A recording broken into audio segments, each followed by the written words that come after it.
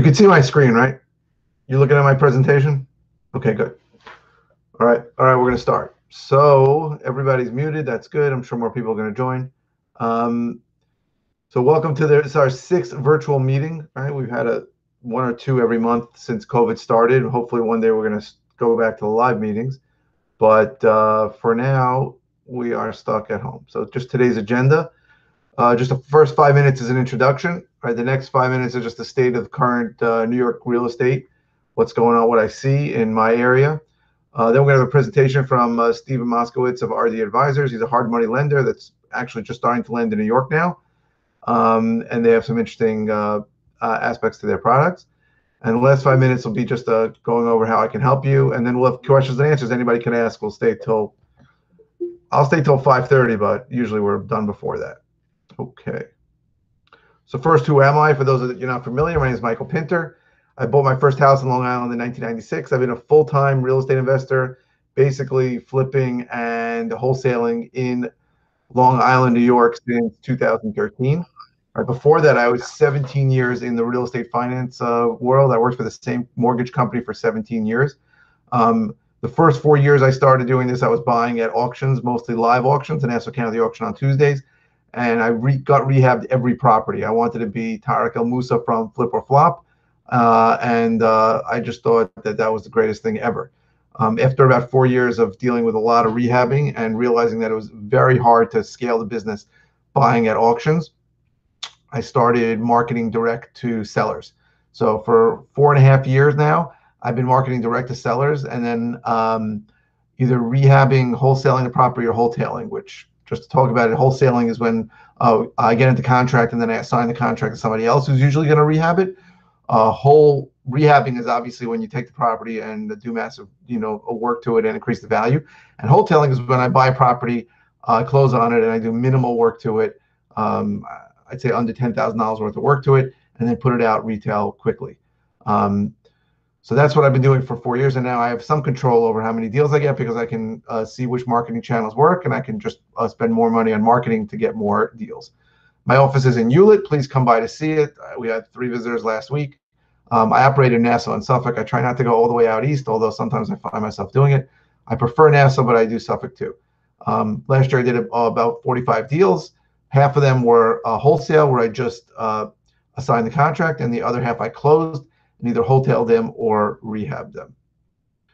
So this REIA, this Nassau County REIA, has been around for a little over a year. We started in June of 2019. It's been a great year. Until COVID, we had one live meeting every month in Valley Stream, and then we'd have another meeting at a property that I was doing. Since we started, we've had over 60 REIA members have come to the office. Everybody's invited to come in. You can see the board and properties we're working on. Several REIA members have brought deals to me that I co-wholesale with them, so they got a split of the profits. Several members have bought wholesale deals from me. One of them's not here, Ed. He recently bought a wholesale deal from me and wholesale it and made $30,000. Several members have borrowed from me on the flips. I do lend on rare occasion. And now we're going to talk about what's going on in the current real estate market. So again, I don't want to talk about this being as a good thing and opportunistic, but because this is a bad situation, right? People are dying. A lot of people have died. I just saw a video of a very well-respected doctor I know who has 2 patients that tested positive for COVID, tested negative, and now tested positive again. So I think people who had in fact, one of his patients, he said, tested so high on the titers for antibodies that they donated plasma several times. So, I was upset that I didn't have antibodies. I thought if you get this, you don't get it again, but it looks like you can get it again. New York is really in the center of it. We went through the toughest part of it. The other parts of the country are going through that now. If people get reinfected in New York, it's going to be a mess too. But regardless, it's going to become a very good opportunity in the real estate market soon. For me, I had a worthless March and April, really nothing. I couldn't market for new deals. I had 10 deals in contract before COVID. I couldn't sell any of them in March and April. Finally, in May, I started selling them, and now business has picked up. June was really good. 2 weeks ago, I had the best week I've ever had in the business, 10 transactions in 1 week, 3 new contracts for deals I'm buying, 2 wholesale assignments, I count that as 2, and 3 sales of properties that I own. I usually do 7 to 8 transactions per month. So that was a great week. And now I'm still getting deals. I started marketing again, and people have been much more receptive than they were in March and April, where they were not so receptive, and they were telling me like, you're out of your mind, you know what's going on here. So in general, I never make predictions, but I've never been as sure as anything that something's going to happen in the New York real estate market soon. I think it's going, I can't believe I spelled the wrong.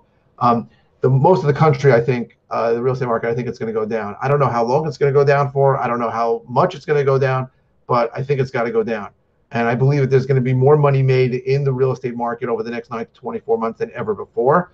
I know a lot of people who did very well in 2009 and 2010 because they saw what was going on. Prices dropped. They bought a lot of properties. And I think that's the kind of situation we're going to be in, where there's going to be a lot of people who need to sell. So why am I so sure that the market's going to go down? I believe the market desperately needed a correction even before COVID, right? We were 12 years into an upcycle. The bottom in New York was really 2008. There's huge numbers of jobs that are gone, not coming back. There's 40 million people unemployed in the last 12 weeks, I think. The economy is going to be bad for a while. And many people now are still collecting unemployment. Some are making more money on unemployment than they were making while they were working. And a lot of people are getting paid because of PPP loans. I had people that weren't doing anything for me in March and April, but I paid them because for me to get my PPP loan forgiven, I had to pay them. So this all ends in August. All this stuff is gonna end. PPP is going to end. I mean, there might be another stimulus product, but it's only a temporary Band-Aid. The economy is going to do poorly, and I think real estate will reflect that at some point. Again, I don't know how deep, how much it's going to go down. I don't know how long it's going to go down for, but I think it's going down. I think it's going to be great for people that buy distressed properties like me. So we're going to see things in the, these are very recent articles, right? This is all July, right? Real estate prices fall sharply. That was the Times on July 2nd. It's talking about how things are getting bad. Forbes July 1st, that this was a period like no other. Contracts were down 68%. These are all the things that haven't really, people don't see it yet, but it's all coming. CNBC July 1st, the New York apartment sales were the worst on record, biggest plunge in 30 years. And we're basically going to see things like this, I think, for a while, which is that coronavirus may have already triggered a U.S. housing market crash. We're going to see that, and it's going to actually create it. When the media talks about it, people actually think it. And it's going to create some kind of downward trend in the market for some period of time. I don't know how deep. I don't think this is going to be as bad as 2008 because that was artificially inflated. I was in the mortgage business, so that was artificially inflated by ability of people to buy 20 properties and put no money down. That's not what's going on now. But the truth is that this is a cyclical business, and the cycle has been up for a long time. And I think we're due for somewhat of a down cycle, somewhat of a correction. Okay, so as the ways I can help you, we'll get to after, but we have a presenter today, right? 10 minutes in. His name is Steve Moskowitz. So he is the head of business development and partnerships at Dominion Capital RD Advisors. So they are a family office lender that's lent really in the Boston area until now, and now they're coming to Long Island. He is a very smart guy. Obviously, he's got a JD from Emory, an MBA from YU. He worked at Schulte, Roth & Zabel. He did merchant banking at Morgan Stanley. And I don't want to steal his thunder and take away what he's going to say, but just to give you an idea, when I spoke to Steve about what his products are, he's basically told me, it's similar to other people. But when I really got into it, I found that his products are a little different because 10 years ago and earlier, when you had a hard money loans really were asset-based loans. They really didn't care that much about the borrowers. You were buying the property cheap enough, they would lend you money on it. But over the last 10 years, it's really morphed more into a combination of underwriting borrowers and the property. So if people wanted to do their first loan, a lot of lenders won't lend to you. And if people had bad credit, a lot of lenders won't lend to you. But this company is more of an asset-based lender. If the deal is good and it makes sense, they will do it. So Steve is going to talk about what they're doing and their products. So Steve, I'm going to unmute you now.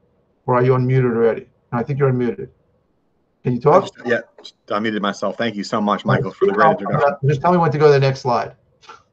Sure. Yeah. So, Michael, thank you again for this opportunity. And nice to meet everybody today. So, as Michael mentioned, started out my career as a corporate lawyer. Left the dark side, went over to the business side about 10 years ago, and have worked in alternative assets over the last 10 years across private equity and real estate, both in capital formation, capital markets roles, as well as deal origination roles. And about 2 years ago, started at Dominion Capital, which is a single family office based in Manhattan. We invest across asset classes, but are primarily opportunistic lenders. Real estate lending being one of our areas of focus. RD Advisors is a joint venture between Dominion Capital and a gentleman named Sean Kelly Rand, who's based in Boston. Sorry,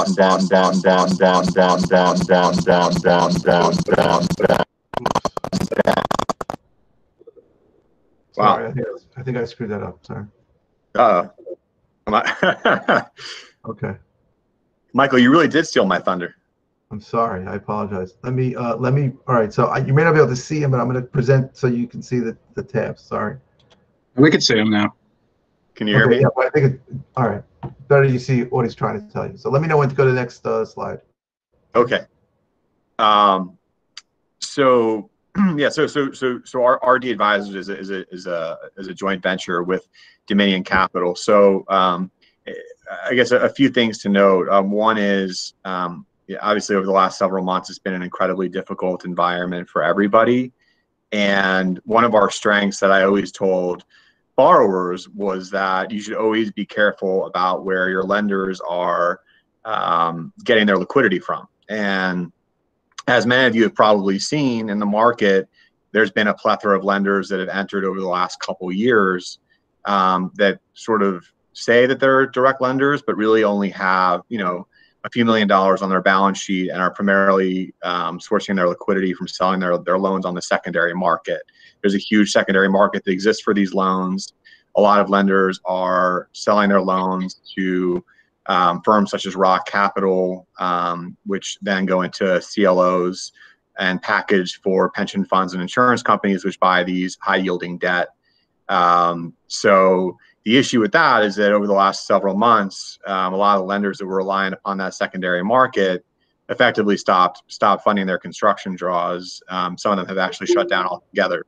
Whereas our firm, because we had a very strong balance sheet, never relied on the secondary markets for our liquidity, we're in a strong position over the last several months to continue to make loans.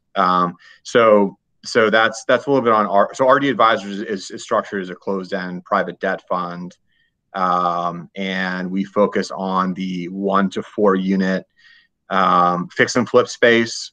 We provide loans for rehabs as well as refis, some ground up construction, and as well as commercial small balance. So on the commercial side, historically, we've done multifamily, mixed use, industrial. Post-COVID, we're staying away from retail and hotels, but still continuing to land on the commercial side as well as the residential side. You can kind of go to the next slide. So as I was saying, kind of standard hard money lender in the sense that we focus on acquisition and rehab loans, refis, and ground up developments. And you can go to the next slide.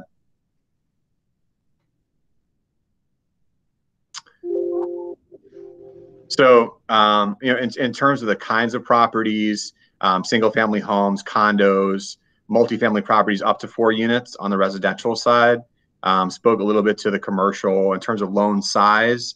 200,000 is the smallest size loan that we make on the residential side, up to 20 million on the commercial side. So we're focused on smaller commercial deals. As everybody's probably seen, there's been a change in both pricing as well as leverage over the last couple months. Pre-COVID, we were 9% lenders, 1 to 3 points. Over the last couple months, we've been in the 10 to 12% range. Leverage has also come down. So whereas pre-COVID, we were getting up to 90% of the loan to cost and 100% of the rehab, over the last couple months, we've really only been as high as 80%. So that's leverage kind of come down across the board. So we typically lend, borrowers are typically bringing approximately 20% or 25% of the purchase price. We're funding 100% of the rehab, and we close in under 10 days. And in terms of the what Michael was saying, we are true hard money lenders in the sense that we are a lot more interested in the quality of the asset and the entire deal is driven by that ARV calculation. So we perform substantial analysis on the after repair value by doing comp analysis, and we also have software to analyze that. And then everything from the ARV drives the amount of money that we're willing to lend. And we do not have a FICO score requirement. So as I was kind of saying before, a lot of the lenders that were selling their loans on the secondary market, those participants have FICO score requirements and borrower experience requirements, amongst other things. And we because we don't do that, we've never had a FICO requirement. We've never had a minimum experience requirement. So we're able to work with newer borrowers, which I think is something that really separates us. You can go to the next slide. So yeah, I mean, I talked a little bit about what I think are competitive edges and what separates us from other folks in the market. I think you're going to get speed, hopefully, from most hard money lenders. The difference between a hard money lender and a bank is a bank usually takes 45 to 60 days to close, whereas a good hard money lender should be able to close in 7 to 10 days. Some people care about our experience. We all come from Wall Street backgrounds. Michael alluded to with my background. Everybody on our team has worked at a large Wall Street bank. And we have the expertise in real estate as well as lending. Dominion's been in business for over 10 years.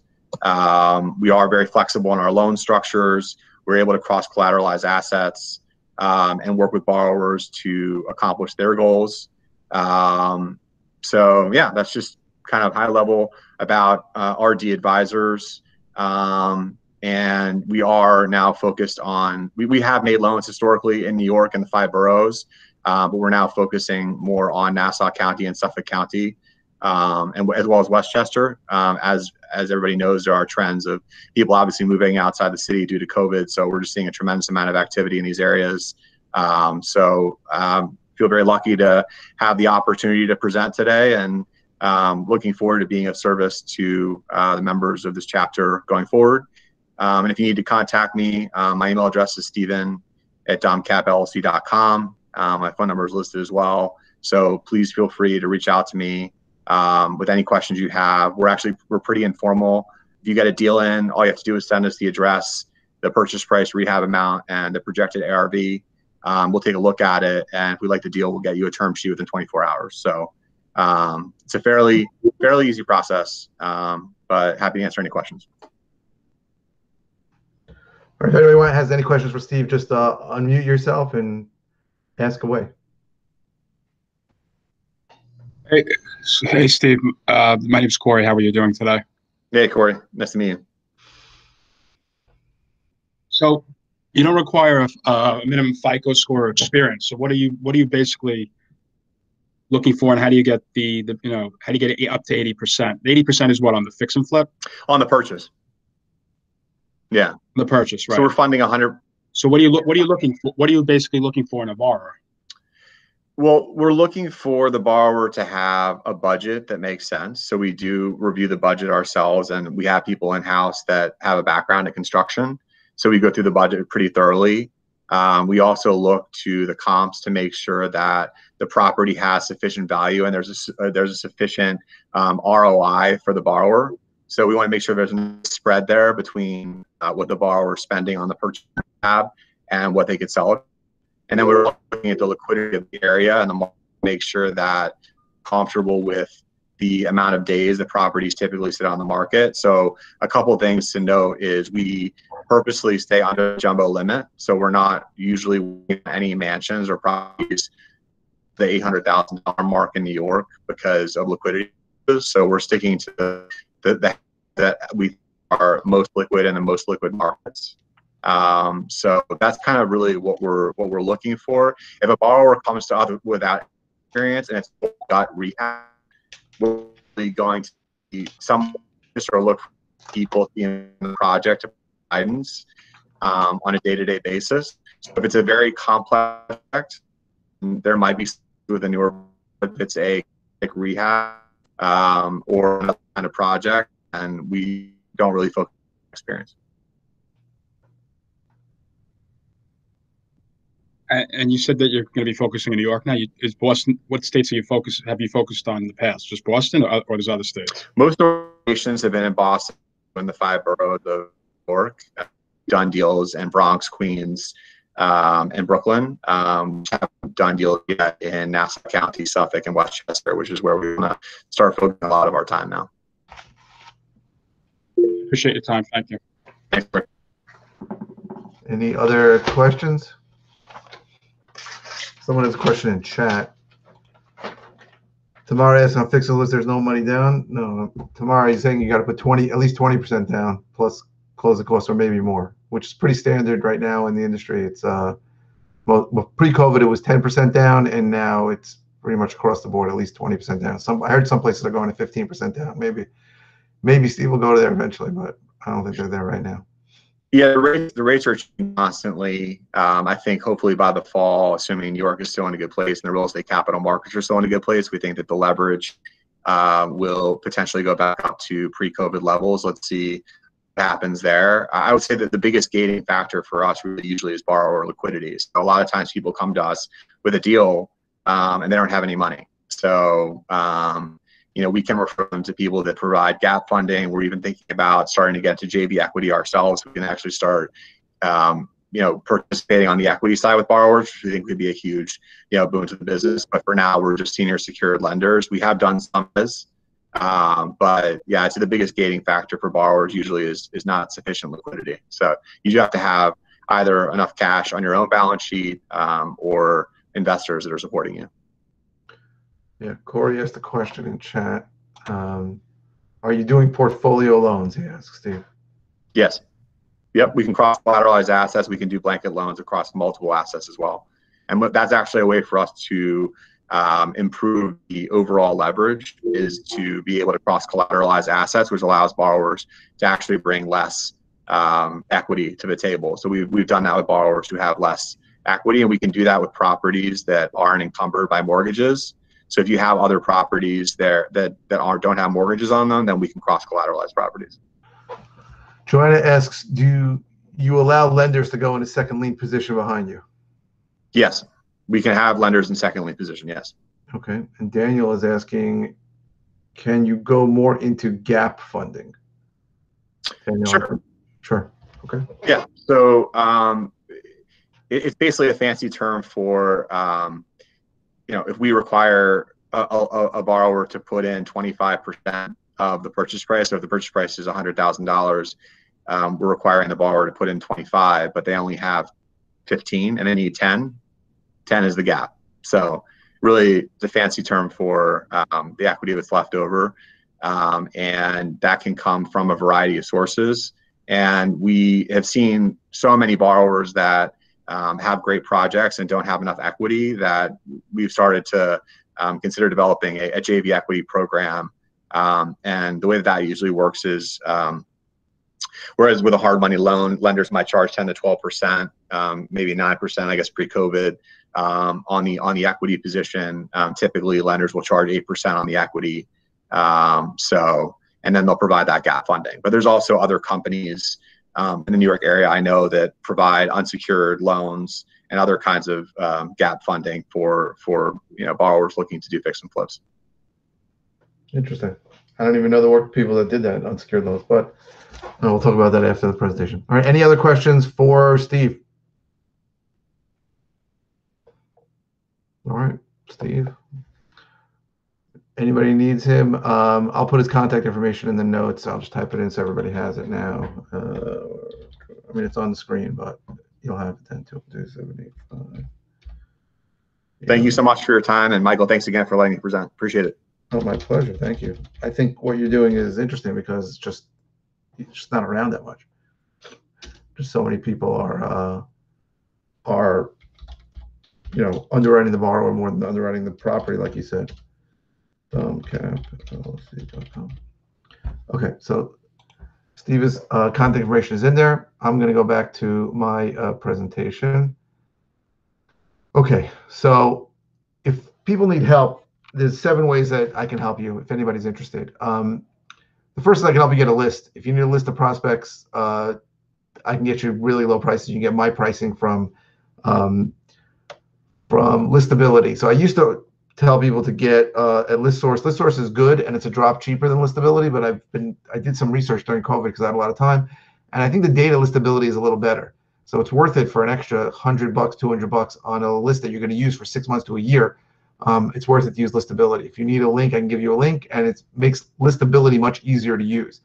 The two reasons why I used to tell people not to use listability is because their interface is difficult, and they used to be a little more expensive. But now I give you a link where you basically put in the information you want, and you send it out, and somebody gets a list for you. Also, I can get probate leads. Most of the surrogates courts are not open yet, but as soon as the surrogates courts open, I can get you probate leads at ridiculously low prices. So I always tell people you should get licensed, so you have access, be a licensed real estate salesperson or broker, so you have access to multiple listing service, which is the best data for you to comp out properties. But if you can't do that, there is something second best. PropStream is a really good software system that I used to not recommend because they weren't great in New York, but they've improved significantly. So I can get you, I think I'm the only person in the world that can get you a discount on PropStream. If you want to get it, I can give you a link.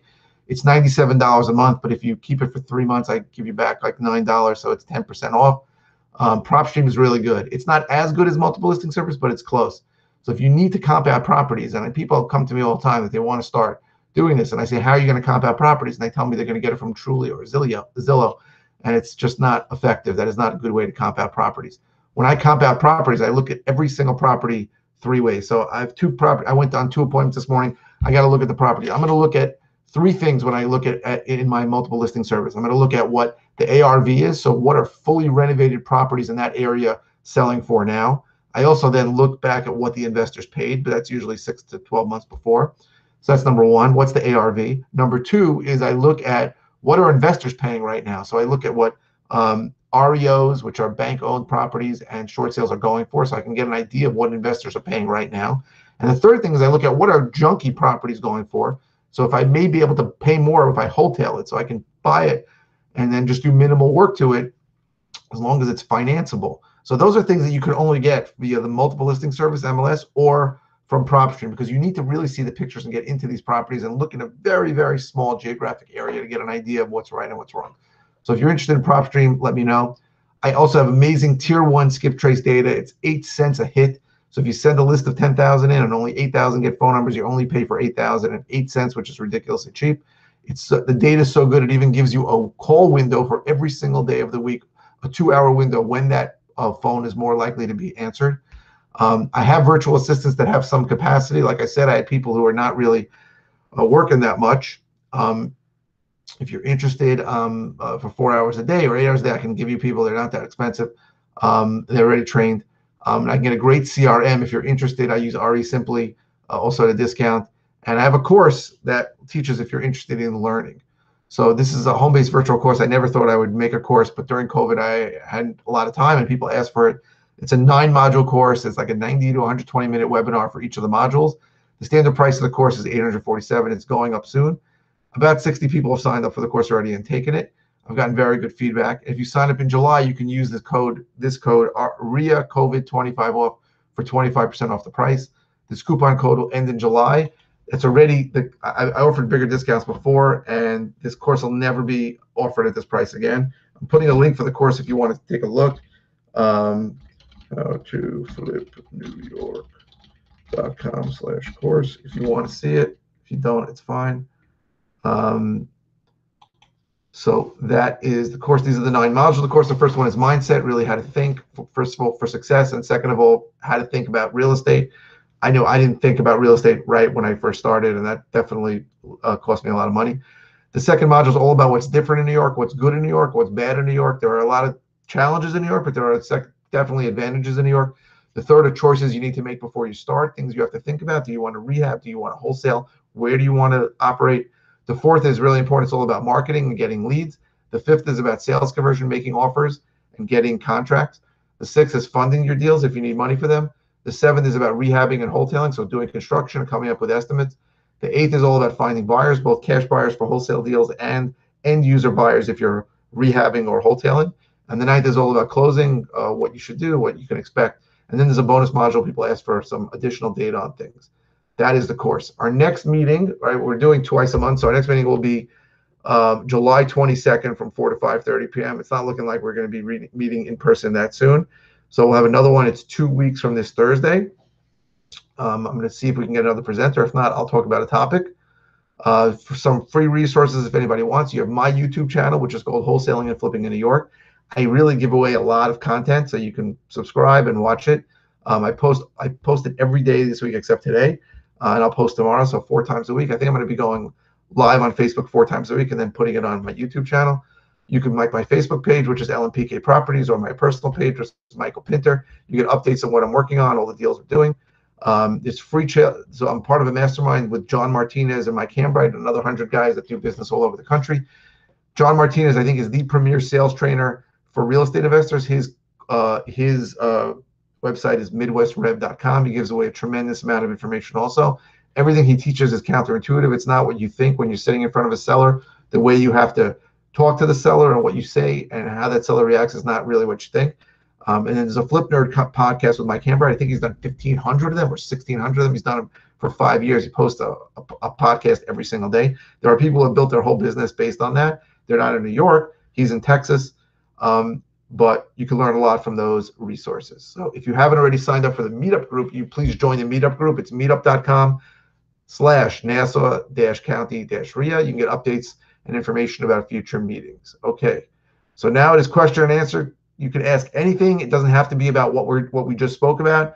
All I'm asking is that you do it one at a time. If you have any questions, please ask them now. And it is 4:33, so we're right on time. Any questions? No questions? Nobody has any questions? Again, there's no bad questions. You can't ask.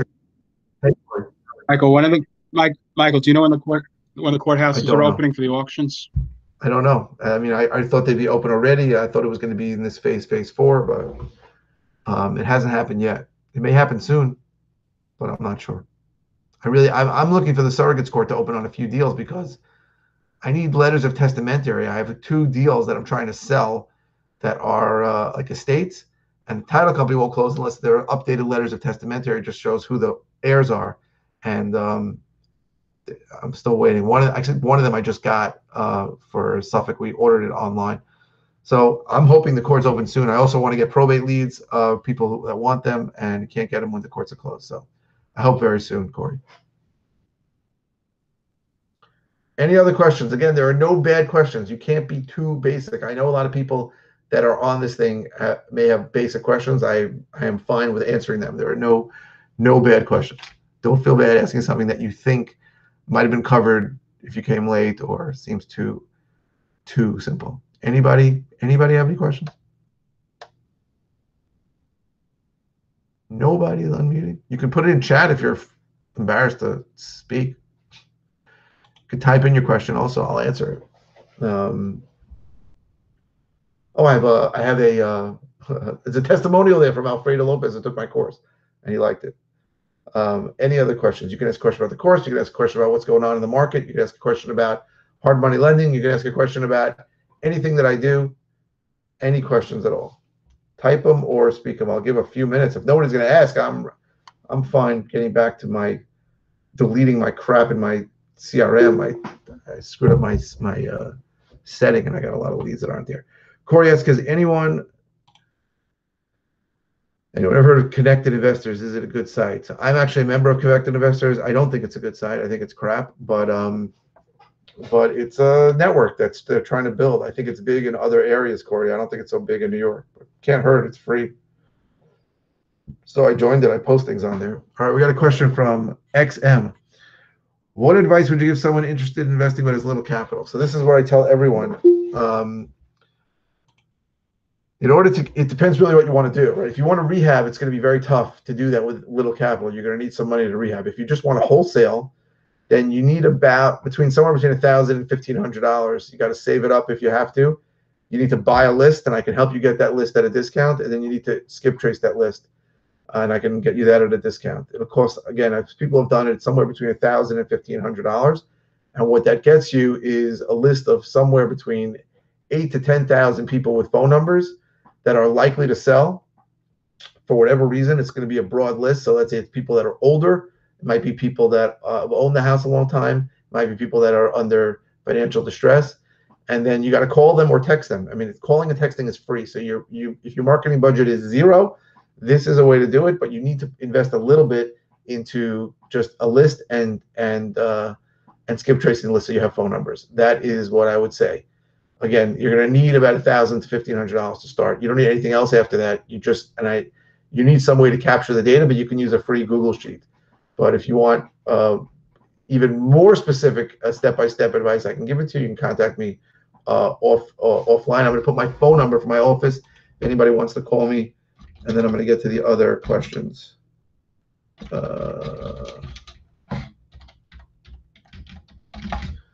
Anybody can call me at that number. I'm not saying you're going to get me, but I'll call you back certainly within a day.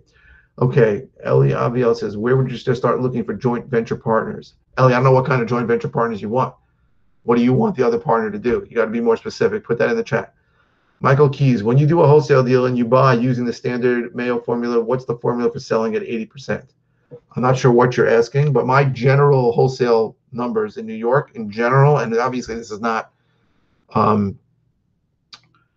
it's not a hard guideline, but I look to buy properties at 70% of ARV minus repairs, and then I look to sell that to a rehabber at 80% of ARV minus repairs. It's my general rule. It doesn't always work.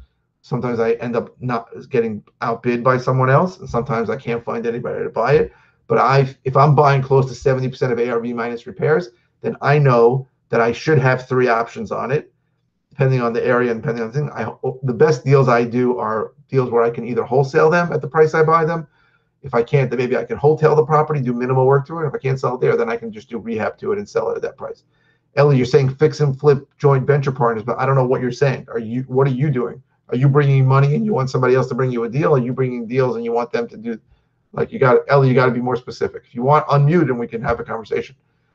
Michael, yes, that's the inspiration I'm looking for. So that's my general rule. Again, I used when I was gut rehabbing everything for the first 4 years, I didn't use any Mayo rule at all. I mostly bought capes in Elmont and Valley Stream. I knew if I paid around $270 or $280 for them and they weren't complete knockdowns, I could fix them for 40 or 50 grand and sell them for about 400 grand. That was my formula. Very, very. I'm an engineer. I got a degree in engineering, and that was my formula. So that's pretty pathetic. But once I started going direct to seller, I needed some kind of formula. So that was my general formula. I got that from Brad Chandler, a guy who does a lot of business in the DC area. And he's like, buy it at 70% minus repairs, sell it at 80% minus repairs. You'll find people. And it's true.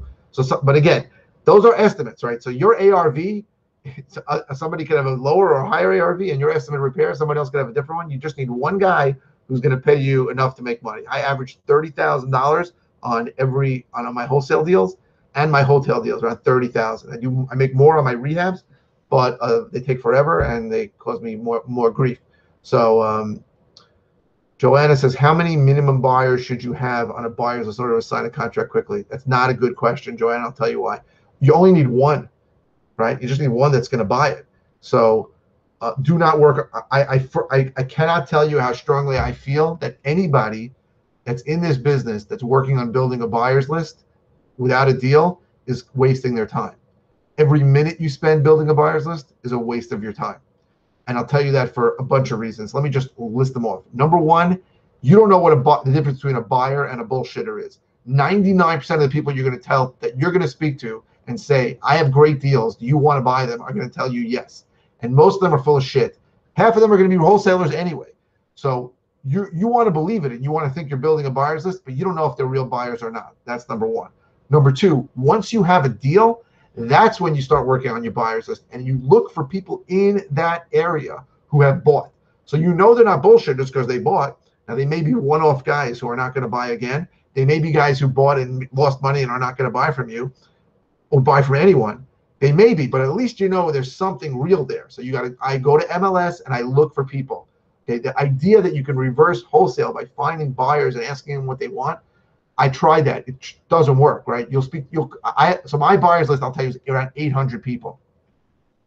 But I probably haven't sold deals to more than 50 of them, right? So most of them are full of shit, and you cannot spend any time you spend building a buyer's list before you have a deal, in my opinion, is time flushed down the toilet. And that is the only real currency we all have is time. Do not spend time building a buyer's list. The whole business, this whole business is finding discounted deals that you can lock up. That is it. If you can do that, you will never be broke. If you spend all day building a buyer's list, you will be broke because you have nothing to sell them and you don't even know if it's a real buyer's list. Do not. For 4 years, I went to the auction every single Tuesday in Nassau, right? I spent 40% of my week on that. What I did is I took extremely detailed notes on every single property that sold, who it sold to and how much it sold to. I thought when I was going to wholesale, I had the ultimate buyer's list because I had all these guys that I know were buying. When I came to them with deals, they all told me to go screw myself. Every one of them. They all felt like if I was coming to them with a deal, something was wrong with the deal. So listen, I'm happy I did it, and I can go back to these guys and say what happened with that property, and I can look up if these guys made money because sometimes I didn't even understand why they would pay these prices. But guess what? All that time I spent was useless for my wholesaling business. The only way I built a buyer's list is by having deals. The absolute best way to build a buyer's list is to get a vacant property under contract where the seller does not care and put it on MLS, list it for investors only, amazing investor deal, and see people who call you. Those are probably going to be buyers. Some of them may not be, but that's the best way to build your buyer's list. Get a deal, and you can either put it on MLS or call someone like me and see the people who put in offers. That is going to be your buyer's list. Do not spend any time, not 1 second, on building a buyer's list before you have a deal. Okay. Charlie Edwards, what percentage should you have for earnest money when wholesaling? That's a great question. So if you listen to all the bullshit that's on the internet, you can just put $50 down on a check, right? That's how it works in North Carolina and Phoenix and Texas. So standard EMD, standard earnest money deposit in New York, is 10%. So there's a very, very, very important thing that you must do that I tell everyone. As soon as that seller says yes in New York, you need to plant 3 seeds that are very important if you want to wholesale. Number 1 is the size of the deposit. Number 2 is that the contract has to be assignable because standard contracts in New York are not assignable. And number 3 is that you want to show the property. So there are very specific language that you should use for the seller. You want to plant those seeds in the seller's mind before he speaks to their attorney, before they speak to their attorney. Because what inevitably is going to happen is that their attorney is going to prepare a contract, send it to your attorney, and that contract is going to A, not be assignable, B, have a 10% deposit on it, and C, have no language in the addendum about showing the property. So, Maxine, repeat, please. I don't know. There are three seeds you need to plant when a seller says yes before they speak to their attorney. Number 1 is that the contract is assignable. Number 2 is the size of the deposit, which is negotiated, but you want to keep it low unless you want to drop a large number there. And number 3 is that you have to show the property. So there's very specific language you want to tell the seller that frames it in a way that helps the transaction and helps them. All right, I go through it in more detail. It will take too long to do it now, but these are things you need to speak to because inevitably the seller's attorney is going to send the contract to your attorney, and it's not going to be assignable. It's going to ask for 10%, and it's not going to have any language about showing. And when your attorney sends that contract back to the seller's attorney and says, we need it not assignable, we want to give you $5,000 instead of $30,000, and we want to show the property, that seller's attorney is going to tell his client, not every time, but sometimes, you shouldn't sell to these guys. They're not real. They're full of shit. That's what happens. So, but if you had that conversation with the seller first, then when the seller tells their client, the guy is asking for all these things, the seller says, oh yeah, we spoke about it. It's fine. It'll work 9 times out of 10. It doesn't work every time. And there's usually a negotiation on how much of the EMD. I mean, to tell you what I tell a seller about a deposit is I say, listen, I'm involved in a lot of transactions, which anybody can say, that's not lying. If I put 10% down on every single transaction, I'd probably go out of business. Sellers understand that. So if it's okay with you, I'd like to put $5,000 down on this transaction. Now, again, the seller might say, okay, and then the seller's attorney might say, don't take 5,000, take 5%, that kind of thing. But it becomes a negotiation. You want to have that conversation with the seller first. So that is the story with earnest money. It's not a simple thing, right? And you're in a state where the only state in the entire country where the standard deposit is 10%. Even in California, you go to the Bay Area and you're buying a property for $2 million, nobody's going to ask you for 10%. They might ask you for $100,000, but if you're buying a property for $200,000, they might ask you for $4,000. So They might ask you 3%. You know, we're the only state that has a lot of issues that need to be dealt with, which is why if you're getting your information about how to do this business from anybody else on the internet, and there are great people on the internet, and they're great companies. I love these guys, but they could not do a deal in New York to save their lives because they just don't know how it works. It's different in New York, and you need to get your information from somebody who's doing it in New York. And as crazy as this is going to sound, there aren't that many people doing it in any systematic way in New York. There are very, very few, very few. In Long Island, where I work, there's almost 3 million people in Long Island. I only know 3 other guys who are doing this in any kind of systemized way. Okay, just to give you a contrast, in Oklahoma City, which I think is a few 100,000 people, I know 12 guys doing it, and it's probably 100. So all these things that make New York more challenging have created a very, very, very good situation if you want to do business here because there's much less competition. So again, these are things I go into in the course. You know, I'm not selling you hard on the course if you don't want to get the course, but there are a lot of things different in New York. All right, any other questions? You see, nobody's unmuted, and I don't have anything in the chat. Ellie, again, if you want to elaborate on what finding JV partners, I don't really understand the question. I want to know what your partner means. You're bringing something to the table, and the other side is bringing something. If you want to elaborate or if you want to unmute, I'll be happy to talk to you. I see no. Michael, it's Joan. Hey, John. Hey, so I got a lead, and I called the homeowner. I skiptraced. I called the homeowner. She said that her husband died. He owned the property, but she doesn't really want to talk about it right now. So I said, can I call you back in about a month? And she said, okay. What would you advise as the next steps? Because like, what am I next? What should I do now? You said it's a lead. If she said she's not, why is it a lead? Just because somebody died? No, because somebody sent it to me. Like, meaning she's open to talking about it, just not right now. Okay, so you should follow up with her every single month and don't forget ever. Okay, and then, but if she told me to call her in a month, I'd call her in 3 weeks. Okay. And, is there any action I should be taking in between? There's no action you could take. Listen, I don't consider it a lead until a seller tells me that they want to sell. Like that, I wouldn't consider a lead. That's a prospect. It might become a lead, but until that lady says, "Yeah, I'm looking to sell," she may never sell. She might keep that house for 50 years, and she may sell it to our kid. You know, when she says, "I'm interested in listening to an offer on it," then it's a lead. But whatever she says, whenever she says you should contact her, you should contact her sooner than that. So if she says call me in a month, I'd call her in 3 weeks. If she says call me in 4 months, I'd call her in 3 months. I'd always take a little off. And just don't get your hopes up on that, because it's not, that's a prospect. That's not a lead yet until she says she wants to sell it, and then you could have a conversation with her and get into why she wants to sell it. Right? That's really where we make our money. Okay. Like, what's the story? So she's just thinking about selling it. Like I'm going through old leads now, tons of old leads. There are people who, you know, I mean, every story is different, but like, you know, deals that I thought were super hot ended up being horrible. People, you know, they just never sold or didn't do it. So you need to have a conversation with her, and then when she says she wants to sell it, get into why, right? Okay. And just the fact that her husband died is not a reason why. If she can't afford it, that's the beginning of the reason why. What does that mean? You can't afford it? Like, how you want to agitate the pain? Like, you want to get into that whole Sandler Martinez system. You want to find out why, and you want to go 2 or 3 levels deeper and find out why she wants to sell it. Right? Someone dying is not always a reason to sell. She might have made money on the life insurance for all you know. You don't know. So you want to get into why. Why? If she can't afford it, maybe it's got bad memories for her. Maybe every time she goes into the house, she sees her husband. You know, crazy things like that. But you want to find out why. You want to dig deep into her reason why she's going to sell. But she hasn't told you she wants to sell yet. So first, get there. Okay. Oh, and but I mean, the standard 4 pillars of motivation from Brent Daniels are: you want to find out what the condition of the house is.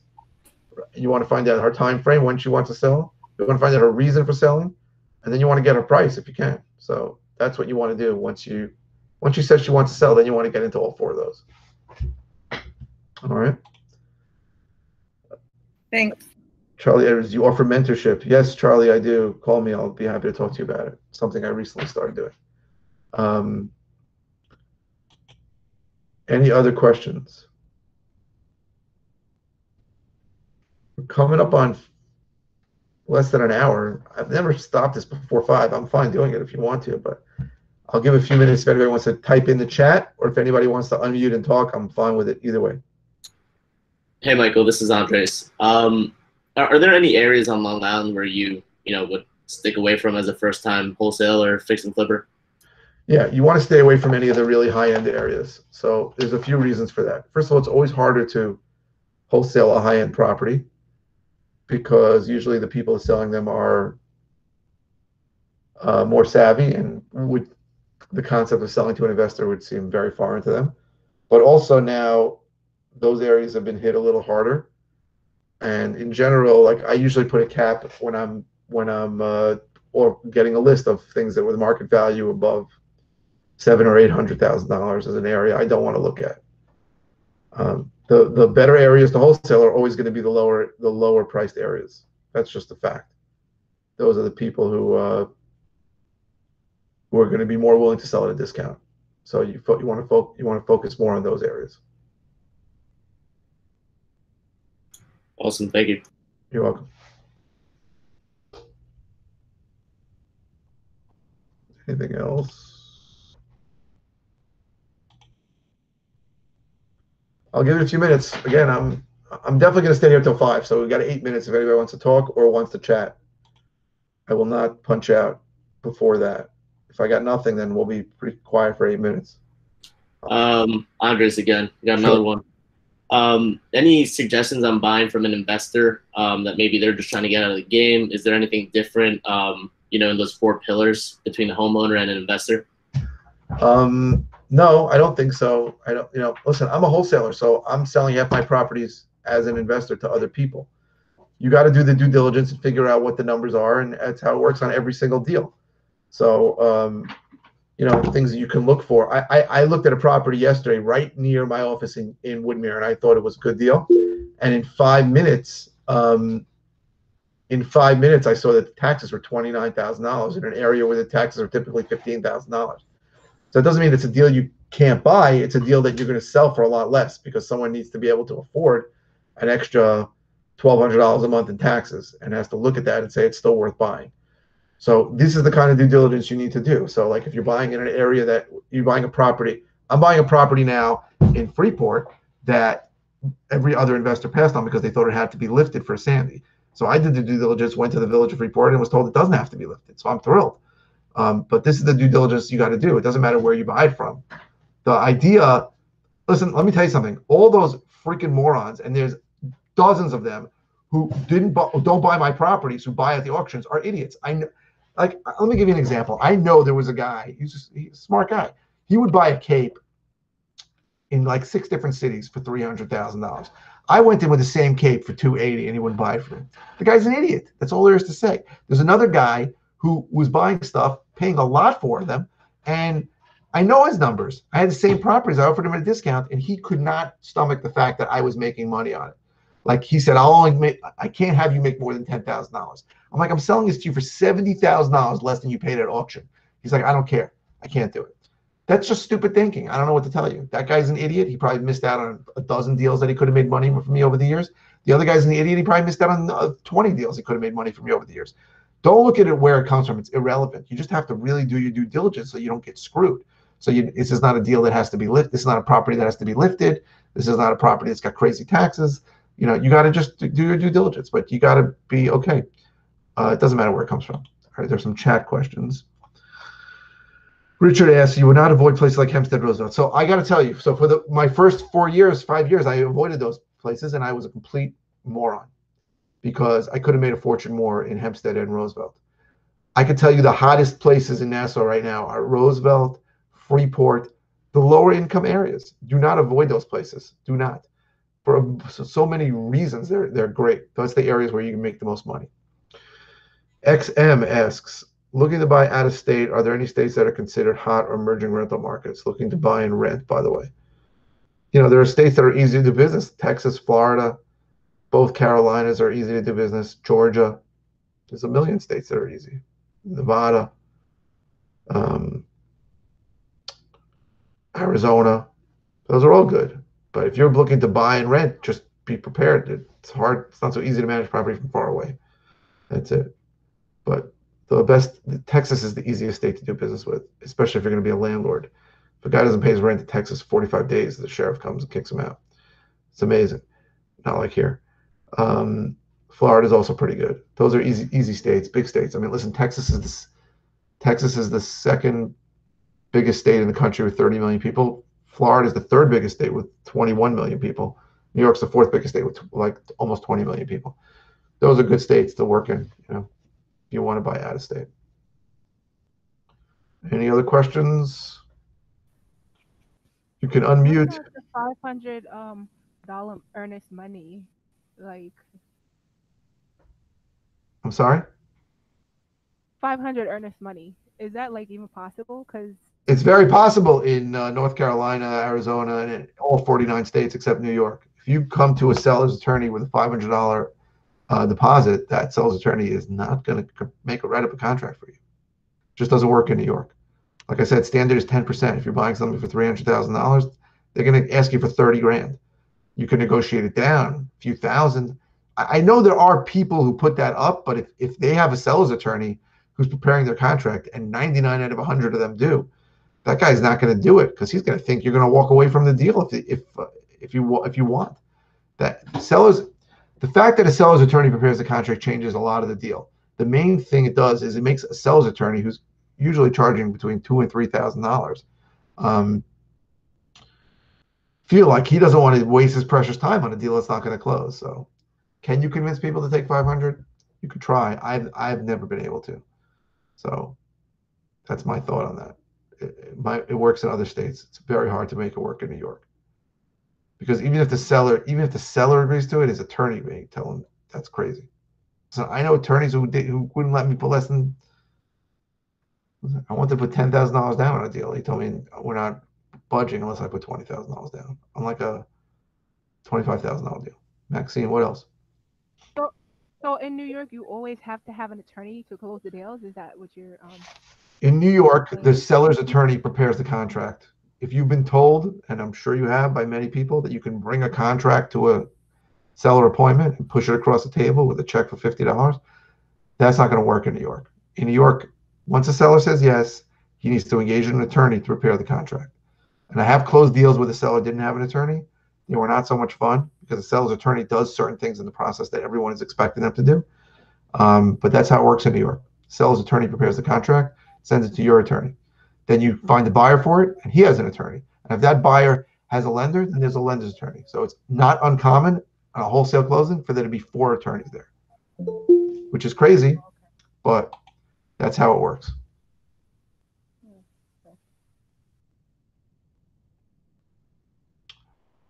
Anybody else? We're definitely staying on for another minute, and I'll answer questions till 5:30 if you want. But I don't see anything in the chat. If anybody wants to unmute, now is your time. Nothing. I'll give it another 30 seconds, and then you're going to hold your peace until 2 weeks from now, or you can just call me if you want, but that is your right. Somebody, Alan says he'll email you. Good. Richard says this is great. First REIA meeting. Looking forward to the next one. Well, welcome, Richard. Charlie says, how do you get, one second, I missed that one. How do you get an attorney to represent your deal? Well, you have to pay them when it closes. I mean, you need an attorney. That's just the way it works. You cannot do any real estate business in New York without being represented. And you need an attorney if you want a wholesale who knows how to assign contracts. And I can tell you that 99 out of 100 have no idea how to assign contracts. They know about the concept because they learned about it in law school, but they've never done it. So I recommend it. I have a great attorney. His name is Robert Wisnicki. He has offices in Queens and in New York. I'll send you his number. I'll put his information in. He's great. 018-419-1764. But contact him if you actually have a deal. Don't ask him about theoretical stuff. He's busy working on my deals and does a lot of deals. He does, I don't know. I mean, he has 3 attorneys in his office and a bunch of paralegals. They probably do 20 to 40 closings a week. So don't ask him bullshit. You can ask me bullshit. I'm fine with that, but don't bother him. I'm going to put his information here. art@wrelaw.com. He's good. He knows how to assign. He's great. I'll give it another 30 seconds. Any questions? Otherwise, I'm punching out. We're after 5. I'll stay to 5:30 if there's any questions to ask that need to be answered. But If you have no questions, I'm ready to go. OC, first time here. Welcome, OC. A lot of gems have been dropped. I appreciate presentation. Everyone has questions. OC, it is my pleasure. Again, if you want to call me in the office and if you need any help with anything, I'm here to help. But I think that's it. Anybody else? Any chat or any unmuting? I will give it another minute. Anything? At 5:02, I'm out of here unless somebody talks.